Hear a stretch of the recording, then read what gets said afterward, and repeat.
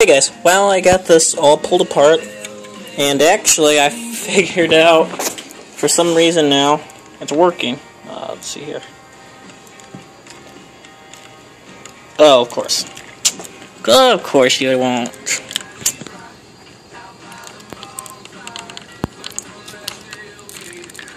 Of course, when I go to make a video, when it decides not to work.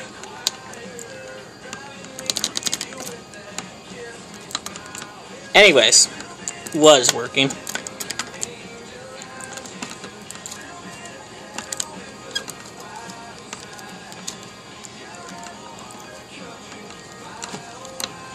Try something here.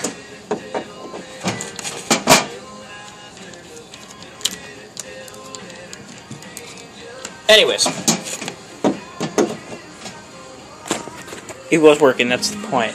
But I washed this side of the casing off. This one's all washed up. And I noticed in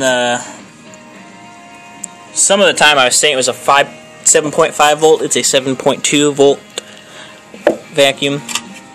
So I gotta wash just a few little pieces here yet that I want to just clean everything up before I put it back together and reassemble it.